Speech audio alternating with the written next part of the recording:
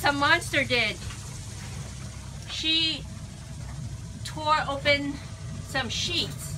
I don't know where that came from. Uh-oh. We left the hatch half open, but then it closed, so she didn't have a lot of circulation. And she tore up stuff. So her claws are getting pretty sharp. So Paul hopefully can cut it without us rolling her in a towel, which I did with my cat.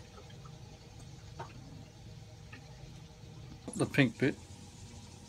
Make sure you don't get the pink bit. Yes, that's why I don't want to do this. That's a big one. Stay.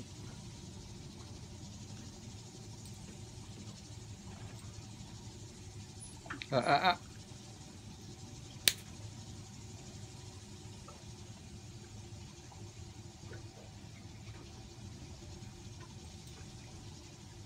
job. For that, I think I'll give her some steak. Or should I wait?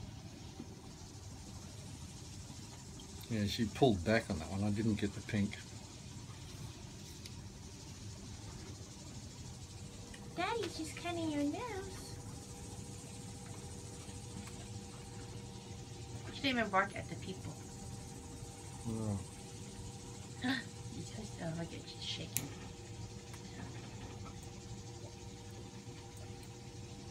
What do you see on the bed? Uh-oh. Exactly. She tore up the bed. Do you see that hole right there? Yep. She needs to be punished. So guess who's at the window? Someone that tore up our bed and peed on our bed. She's in trouble. No, you don't get to go in. You peed in my bed. Oh, I'm gonna pee on her bed. Do you think she'll like that? It wouldn't bother her one bit. Do you think? Look at her, how smart she is. So Roxy, Roxy, I'm interviewing you. Roxy, sit. So tell us, how do you feel about your first passage? Good or bad? One bark for no, 2 barks for yes.